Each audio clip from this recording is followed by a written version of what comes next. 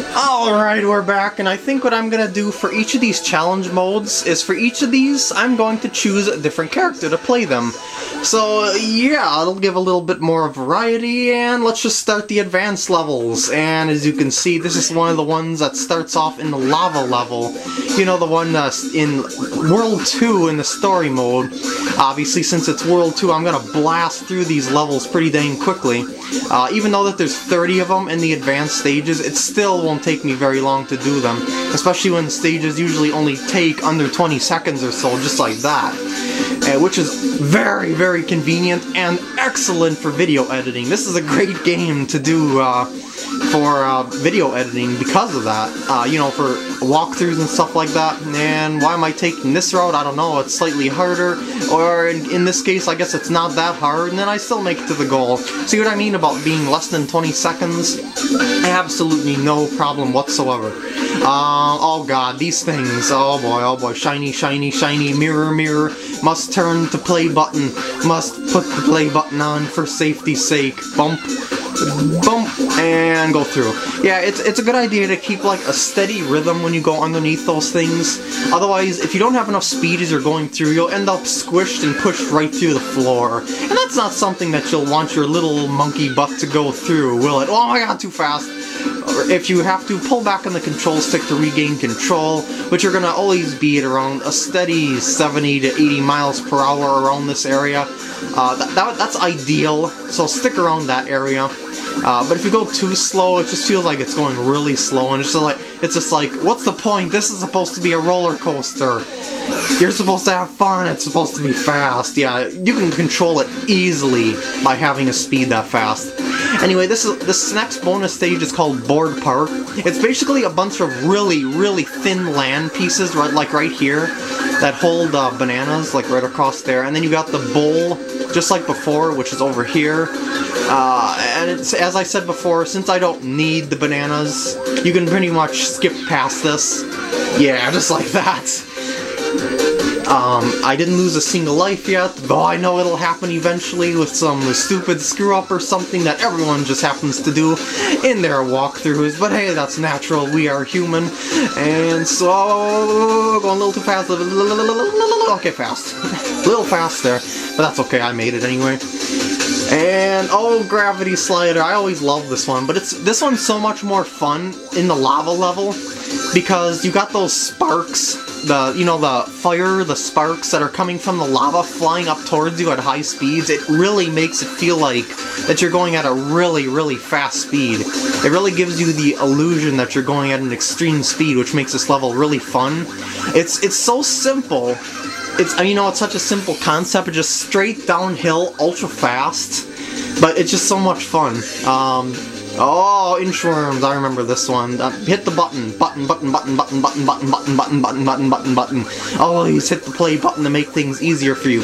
Though sometimes the fast forward button does make things easier for you.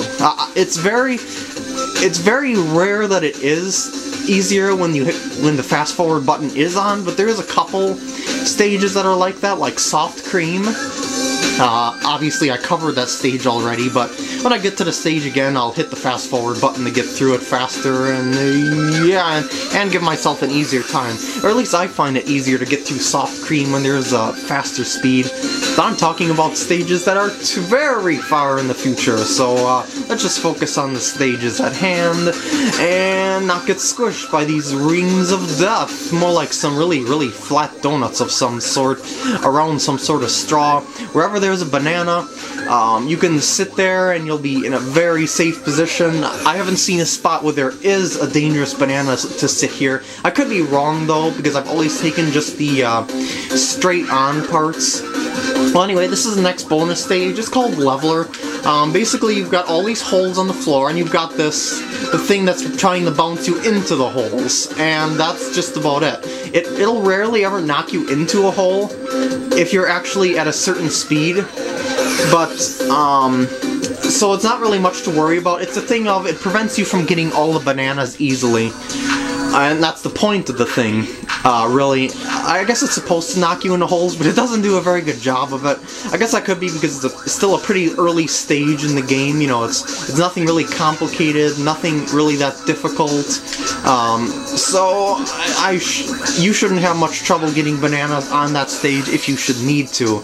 That's why I just skipped right past it. And as you see in Organic Forum, press the play button and time yourself, not time yourself, just let yourself flop right through those on the high side of that. Oh, come on! That was like the dumbest death ever. That was just embarrassing. Anyway, on to this one. You're waiting for a hole to appear. There's the hole, so you want to stay right about here and wait for it to come around again. It appears that hole opens up in two different spots. One of it is on this side, the other is on the other side. I like going to this one because it's just slightly easier for me. I don't know why. It just is. I just find it easier to go there. It's a personal preference thing. I don't think either way is really faster either. Unless you're trying to speedrun this thing, then you're probably just going to want to go right down the center. On stepping stones, do not take the right route. Take the left route and take the right side of these little checkerboard patterns. If you go on the left side, you'll have a lot of trouble controlling your falls to land on the side. And then on this one, you have to go towards the inside, and there you go. Go for the win! And dribbles! Dribbles! This one's so annoying. It takes so long, and if you mess up, it's over. It's over. Because even if one of these things grazes you, you'll more than likely be knocked right off the edge. So stay away from the more pinkish area of the platforms, because if you stay away from those, the bubble will not likely hit you. But still, make a good distance, or stay a good distance away even from those pink areas, so that you can get a running start through these bubbles, so that you aren't stuck like underneath them because you're going too slow as they're falling down on top of you. And next one is the URL. Once again, I'm advertising for amusementvision.com again. At least I think that's the website. Yes it is. I'm pretty sure. Yeah, amusementvision.com. That's what the AV symbol has been in a couple of the stages. They're basically just showing off their little company logo there in the form of some stages. And obviously that one's an easy stage. You just duck off to the right side whenever that logo is coming towards you. Mad rings, just to make a mad dash towards the center, and just go through this goal. As I said, since I'm showing all the stages in the game, I'm not going to get to those secret exits. Or not secret exits, special exits, because of the fact of I don't want to skip stages, I want to show them all. And curvy options, very simple stage. This one reminds me a lot of like the story mode stage 10, 1-10, because of how it's just a wavy thing, and that's it. Except this one's a lot thinner, and you can take the other paths to get more bananas, which are even more thin. Hold on just a sec right here.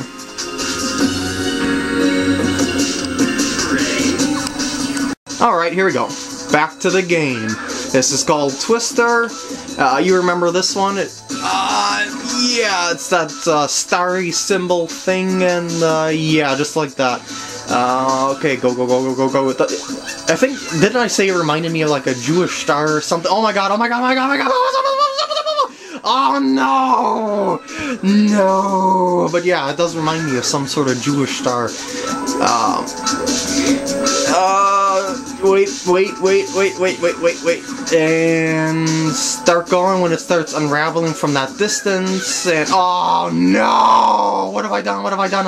Woo! Oh my, how did I make it? Usually I get plowed right off the edge, just like I did that first run there. I got a little bit lucky there. Just a little bit lucky. But that's okay. Luck is part of any game. Luck can turn a bad game into a good one. And for the fun of it, I'm going to try and take a shortcut here. Oh, I failed. I'm going to try and take that shortcut again. I got a ton of lives to screw around with some stuff here. Yeah, you can kind of like, maybe I'm going to try hopping off right here. Here. Alright. Now that's... Oh, now I fell off. Of all the places to fall off, I land on the ring perfectly, and then I make myself fall off by sheer stupidity of controlling the character. Okay, no stupidity, guy. No stupidity. Alright, no more shortcuts. You could take that shortcut all the way down to this bottom ring here, but because of how fast you fall and how much you bounce, it's really risky. But that first shortcut's not that bad to take if you just want to do like a just for fun shortcut or something. This one, called Rampage, is basically a square type of half-pipe. Like, if you look at the map, you can see it's square-based. All those bananas are right on the tips of these things. They're really, really annoying to get. But as you can see, it's like a as I said, a half-pipe design, so you just go, oh, there's a wall there on the outside? What a rip-off! I have to go back inside if I go to the outside. I mean, I literally have to go into one of the openings to get back in, but if you just want to skip the stage, just go up here to the goal. Not too hard.